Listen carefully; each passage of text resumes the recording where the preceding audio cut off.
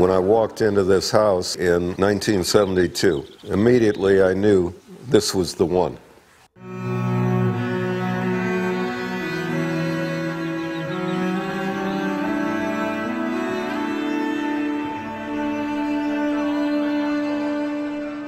The house was in horrible condition, but I could see that the design of the house was very special.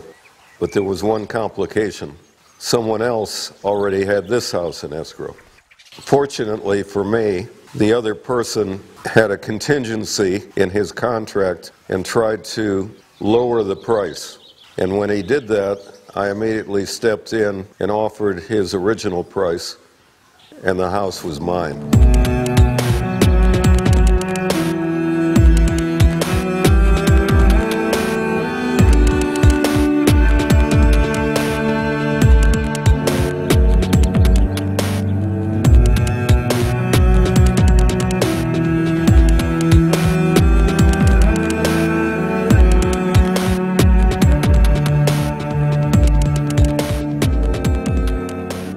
I was a tremendous fan of Frank Lloyd Wright, and I learned that John Lautner had been an apprentice and also a key architect working under Frank Lloyd Wright.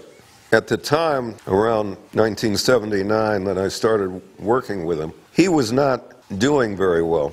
He wasn't well known. He didn't have many other projects, if any, and so he was thrilled not only to have the opportunity to upgrade this house, but also because he needed the opportunity to do some exciting work. But what made him unusual among famous architects was that he had no ego problem. And unlike many architects who tell their clients what has to be done, he was actually a little too far in the opposite direction. He would never tell me anything that he wanted to have done. He always waited to hear from me first. That in some ways made it difficult for me, but it was a challenge for me to come up with ideas, and very exciting to see the process evolve from my original ideas.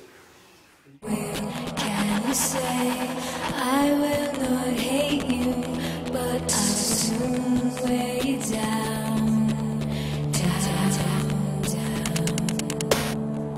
Brave will, can you say I will not hate you, but I'll soon weigh you down, down, down. I worked on this house on a non-stop basis for more than 10 years while John Lautner was still alive. Our goal was to take the house to its ultimate point, regardless of what it cost and regardless of how long it took. And many things took years to implement, but I don't regret anything that was done, and I'm very proud of the way it turned out.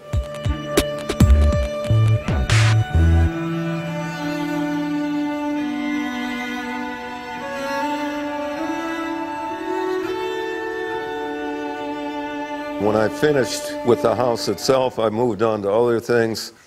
The most major project of them all, the new addition to the house, which will more than double the size of the house and will contain some major entertaining facilities. Everything is done in the same style as the house. We've even taken it a little further, and almost everything being made out of concrete. Even though I've already been working on it for at least 5 years, probably has another 5 years to go before it's going to be completed in its entirety.